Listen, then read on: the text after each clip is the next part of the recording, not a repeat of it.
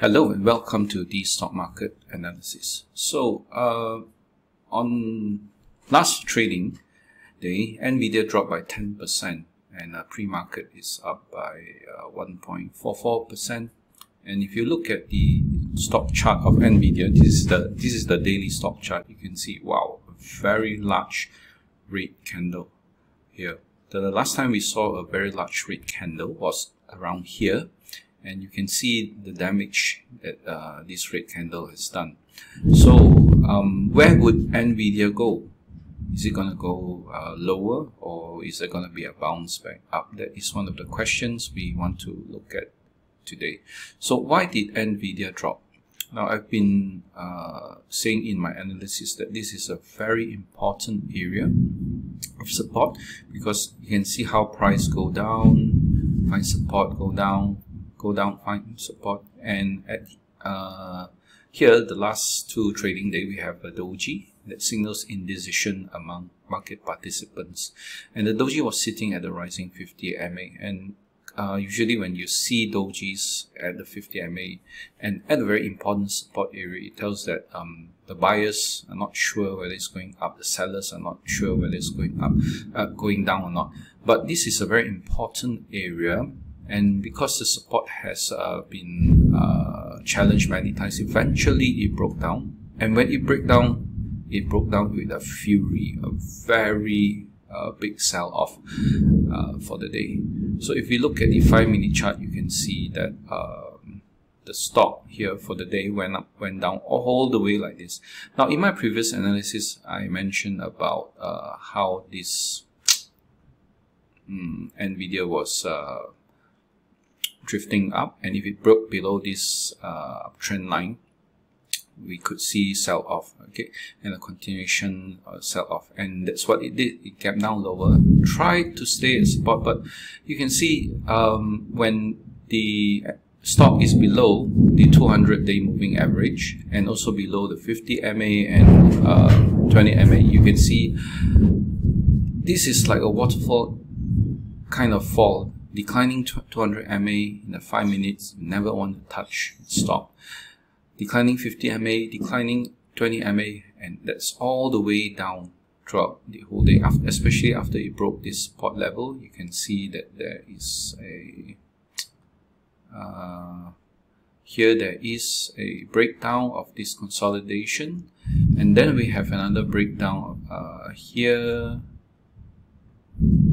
Right, consolidation breakdown, and then we have another consolidation breakdown. All these are selling opportunities for day traders, especially when the 20 MA and 50 MA are declining in railroad tracks. Short here, short here, short here, where you put the stop loss here, and of course you need to cover by the end of the day, because there's a possibility it might go back up, gap up, right? So usually the normal rule is never buy stocks when it's below the 5-minute 200 MA. Now, at this moment, we go back to the daily chart. The stock has a big red candle here, and here is a gap up actually, and here there is a support area around here.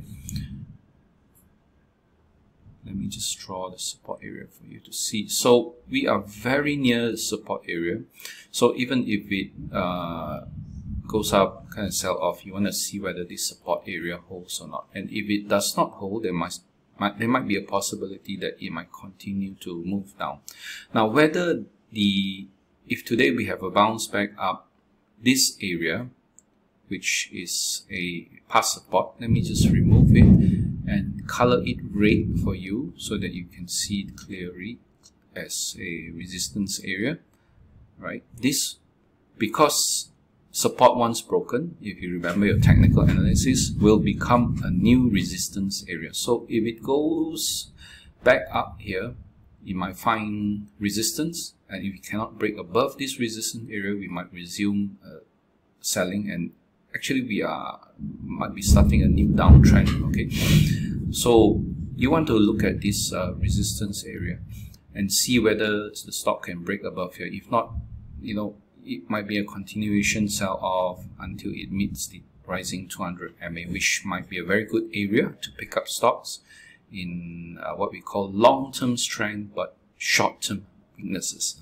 Now, the other thing I want to teach you is when you see a very, very large red candle, let me just zoom in, you want to look at what the price action is the next few days. You can take the whole candle, divide it into half, and you want to see whether the stock can move above the top half of this big red candle. If it is able to conquer at least half of it and move back up, then you have a very high possibility that it might be bottoming and move back up. But if it, let's say it moves to the half here and then it declines, then you know there is weaknesses and the rally, the bounce cannot be trusted, and you might see more sell-off in the future. Now, the other way is to cut the large red candle into three parts: 1/3, 2/3, 3/3. If the stock is not able to move above the top 1/3 of this lower 1/3, that means it's extremely weak. Let's say today it bounces about a bit up, reaches here, and then closes lower, right? Then you will notice that this is weaknesses and there might be more sell-off in the future. Now, the other way to gauge a sustainable rise in Nvidia is to draw this downtrend line. You know, I never really trust a bounce up rally after a sell-off unless it breaks above the downtrend line and goes back above the 20 MA. So you might want to see it like this, trade, and then move back up. Then this will be sustainable. Otherwise, it will just be bouncing up and down and eventually selling off. Now, let's take a look at the seasonality of Nvidia. For those of you who do not know, seasonality plays a very, very big part. Don't ask me why. Yeah, you all know the tech rally, the Christmas rally, right? It always tech stocks always go up in October, November, December, and seasonality does really affect stocks, whether you like it or not.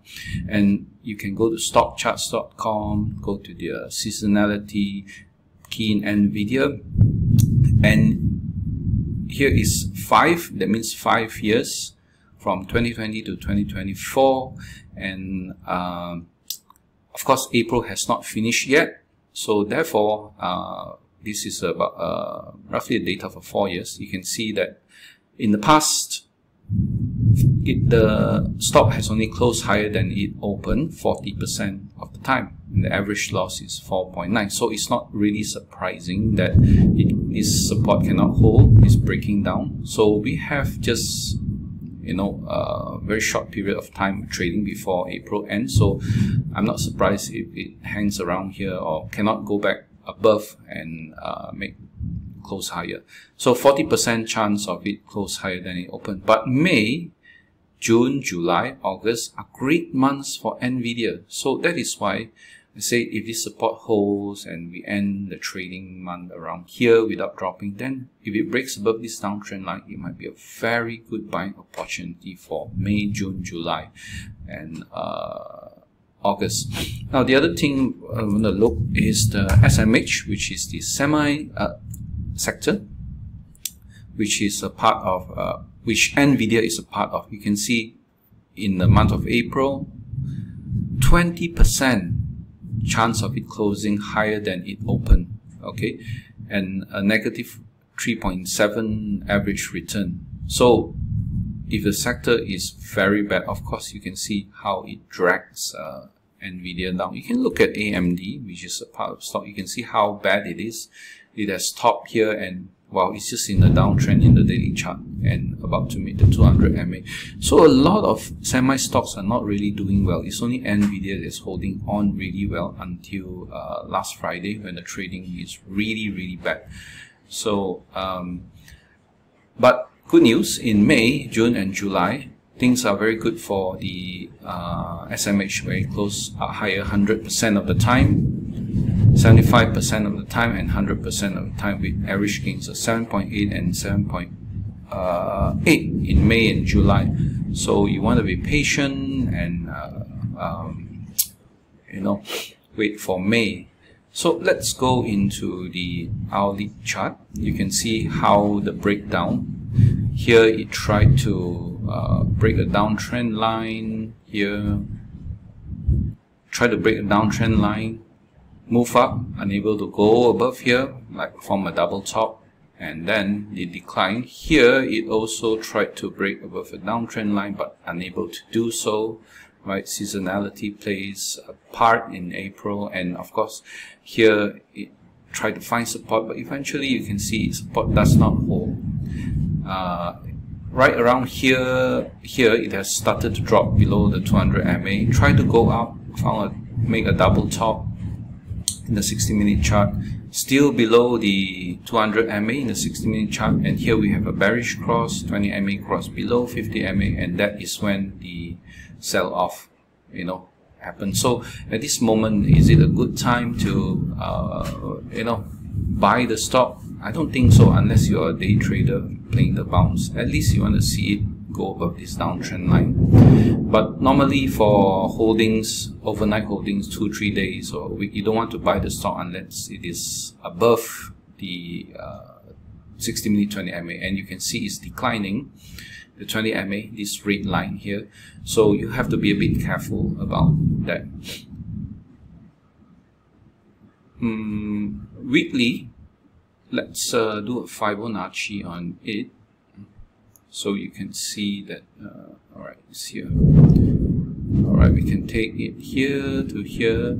This is a weekly chart, and you can see right now it's about the 38% area, right? Just very, very nice. If the support holds, if it stops dropping here, you'll be at the 38% retracement area, and this is a very good place to see whether there is a bullish reversal pattern that forms in Nvidia, and maybe you can go in cheaper at this price.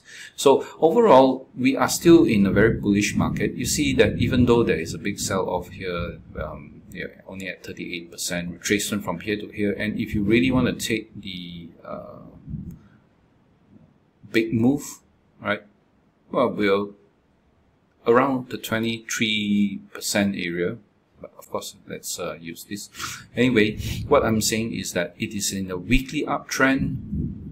Let me just remove all drawings so that you can see. It's in a weekly uptrend. We are just at long-term strength, short-term weaknesses, which is why you should look for a slowing down of bearish momentum and maybe pick up the stock cheaper at a later date. So I hope that this analysis has been helpful to you, and that you will be patient, that you have learned quite a lot in how to analyze stocks, the seasonality, and look at multiple time frame analysis. So I hope this one helps you, and I'll see you in the next one.